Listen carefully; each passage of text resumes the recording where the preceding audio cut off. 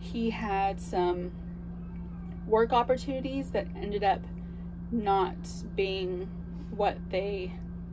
Scams. Yeah, scams. I fell victim to a scam. We are Ryan and Venice, and along with our 4 children and 2 dogs, we are traveling around the country in a 300 square foot motorhome. We share how we work, homeschool, and play as we focus on faith, our family, and all the fun in between. We are the RV Adventure Family.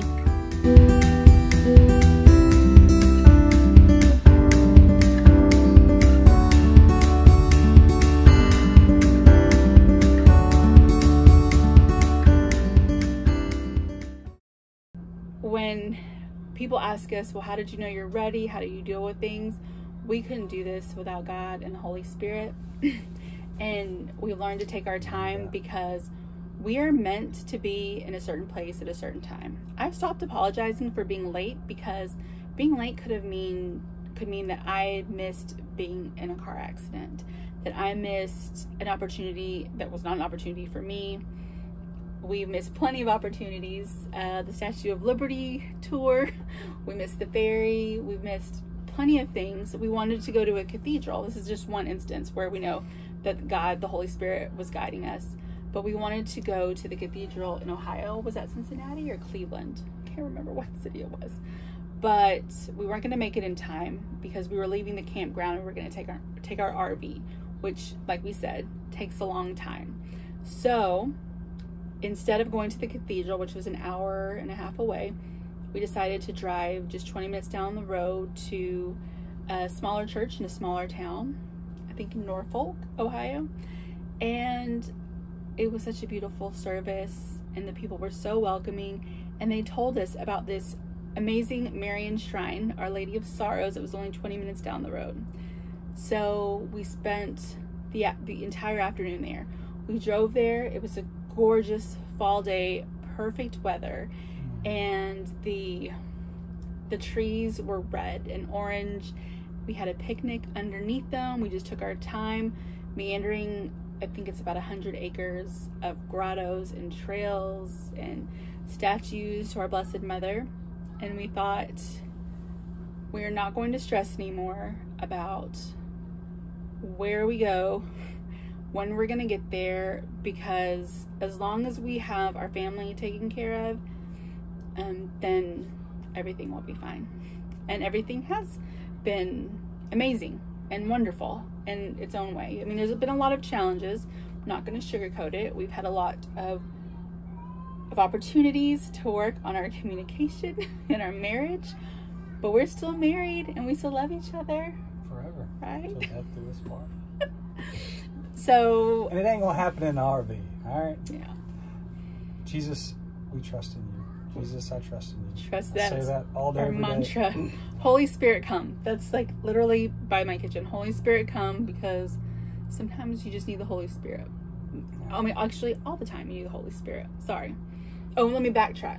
Also, in Michigan, we celebrated our anniversary, which is when we found out that we were pregnant. So that was a month into our trip, right?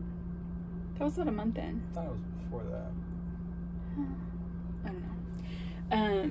So we were in Michigan, and I wanted to attend Mass on Mackinac Island, which is a very iconic island destination for people in the Upper Peninsula, on Lake Huron, or in the middle of Lake Huron. And the day before, we decided to attend a Saturday Mass just in case we missed the ferry, which we didn't get up early enough to make the ferry for Mass. And I wanted to be upset about it, right? But the night before, we decided to go ahead and attend Mass instead of trying to rush and get to the ferry early, miss breakfast and all that. And we were really concentrating on our finances. Michigan was where he had some work opportunities that ended up not being what they... Scams. Yeah, scams. I fell victim to a scam. Scams. He worked so hard on that, and he was stressed out so much about trying to figure out a way to make money for our family. And, you know, that's, I think one thing that he's had to learn how to deal with on this trip is not having a reliable paycheck. And so for the first time ever. But, you know, nothing is guaranteed. So he was really stressed out, and he was really working hard to find a way to provide. And he spent probably a good 20-30 hours on two projects that ended up both being scams. I was frustrated because I wanted to start our business. I just didn't know how to communicate that to him. And he was frustrated because he wanted to provide for us, and he just needed a tangible income to help him feel better about our carefree trip across the country. So we go into mass the day before our anniversary, and we always try to sit up right up front. No matter what time we get there, we try to get very close to the front. So we're in the front, and we can't see anyone in the congregation behind us, but apparently we were the only family. So as we were leaving, the ladies in the pews next to us, and as we were leaving, thanked us for bringing our family to church. And we just thought, well, of course, bring our family to church. We would come on Sunday, but we planned to go to the island tomorrow. And me and the girls were leaving, and we were kind of in a mad dash to get to the car because it was super windy and cold that evening. So I'm glad we didn't do Mackinac Island on Saturday, because you go to a ferry and the wind is just like crazy and cold in Michigan at that time of year. It was October. Yeah. So a man stopped Ryan, and when we were leaving church, I guess we were already in the car at that time or something. No, y'all right beside me. Oh, were we? I wasn't paying. I was talking. Y'all were talking to somebody else. And we were potting. He just approached me. And he said, son, I know how difficult it is to raise a large family, to have a lot of children. And here's a little something to help you out.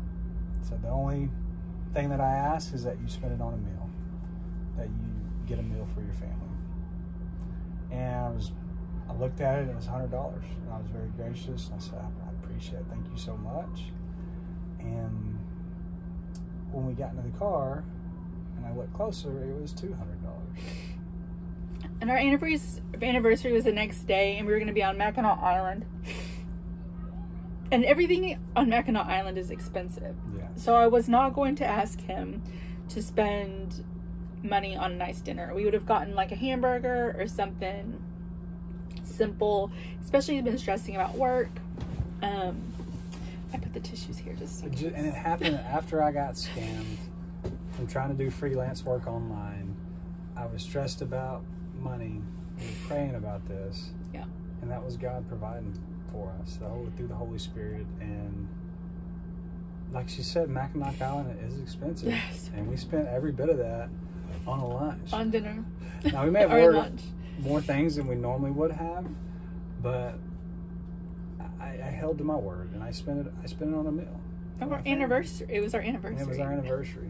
So the kids each got like a full-size adult meal. It was such a blessing, and I don't know, the meal was just, it was different just because of everything that surrounded it. Yes. So that was probably one of the best meals that we've had in this adventure, or maybe ever. And our waiter had 4 children too. Yeah, he sure did. So it was just, It was providential. Yes. It's one of these signs that God was like, I've got you. You just have to trust in me. You just need to be obedient. And so the theme of our travels is just not just growing closer as a family and spending all this time, but growing closer in faith. So try to wake up with the rosary, the word, and we spend every meal together now. Whereas before we were spending we got one meal together whenever we lived in our sticks and bricks in our house. And I kind of totaled up what our quality family time had been when we lived at our house. And quality of family time, I mean being together, talking together, doing something all together. It might have been 18 hours a week for us to have quality time.